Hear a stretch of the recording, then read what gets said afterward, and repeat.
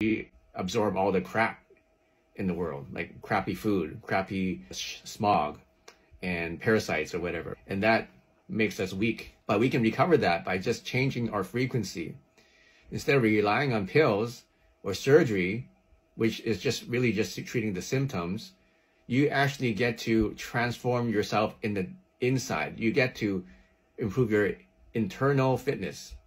Okay? Because many people, they have external fitness, they have big muscles, they look great on the outside, but inside they have other chronic disease that have been doing it, or they have mental issues, they can't sleep. But here's a way that goes directly into your internal self and then gives you internal fitness. And the good thing about internal fitness is that you don't have to work out. Internal fitness can be achieved by just using something like this to resonate and change your frequency, change your vibration from the inside so that everything goes back to the way it's supposed to be.